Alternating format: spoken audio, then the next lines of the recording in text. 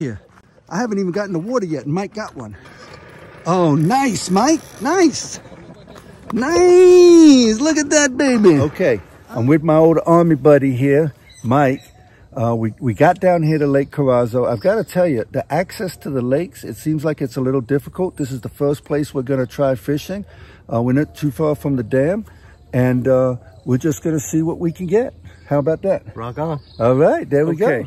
So we tried this spot here, and as beautiful as it is, we've been skunked. So we're going to move to another spot and see if we have any more luck there. And so now we found another place, and it's right by an iglesia, by a church. And they said that we were allowed to walk down here. It's still private property, but we're allowed to walk down here and try out some fishing. So spot number 2, peacock bass fishing at Lake Carraizo. Got one. No way. Get him in, man. Get him in. Nice. Is he fighting? Yeah, a little bit.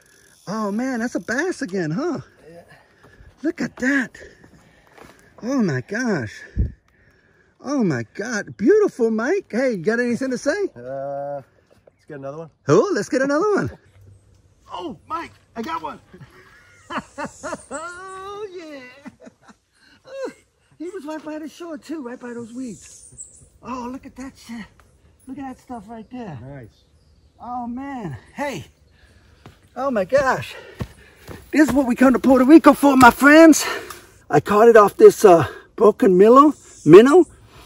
Man, that's a beautiful fish. We'll put him back to get a little bit bigger. I can only assume they get bigger. And, yeah, nice. Not bad for coming to a lake that we know nothing about. This is what it's all about. Yeah.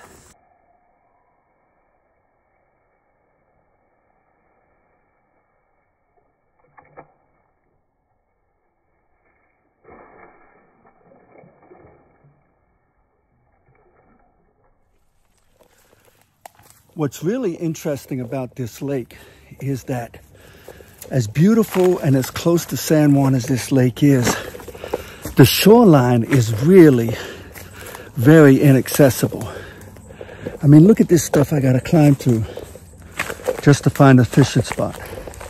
And when you do find a fishing spot, it's usually gonna be enough space for one person to put out their line and try it. And now I completely understand why so many of the videos that have been made by people here, they make them in kayaks. But with that, we remain undaunted. We endeavor to persevere, and we're going to continue to hunt fish. Yeah. Oh, fish on, baby. Fish on. Oh, yeah. Oh, man, it's a tilapia. Oh, let me get him out of here. Yeah. Oh, yeah. Yeah, it's not bad. I mean, you know, as far as tilapia go, not extremely huge. Oh, man, I almost lost my shoe. Well, I'll tell you what. This right here, this is what Sea Damon Trek's all about. You know, I'm not the best fisherman. You know, I'm not the best trekker, but we can find a place. As long as we endeavor to persevere, we can beat bush and we can hunt fish. And that's what we're talking about. Yeah. Okay, so here we are at spot number 3, and they've got great access to the lake. And I gotta tell you, we've hit the Puerto Rican motherlode. Dude and dudettes. We wondered why nobody was fishing Lake Carraizo. Well, everybody that's fishing Lake Carraizo is fishing from right here. This is great. We have broken the code. So let's see what happens. Man, we just got here. I haven't even gotten the water yet, and Mike got one. Oh, nice, Mike. Nice. Nice. Look at that, baby. Ah, pesca, baby. Pesca. Pescado. Good job, Mike. All right. Okay, so we found out what these are from the gentleman fishing here. These are called guapotes. And this is a small one, but you know, hey, they put up a great fight. Oh, look at you. Look at that. We're in the fish right now, baby. I'm glad we moved. Hey, you gotta move. That's what you gotta do. Where you from? I live in Houston, Estados Unidos. Yeah. Trabajando.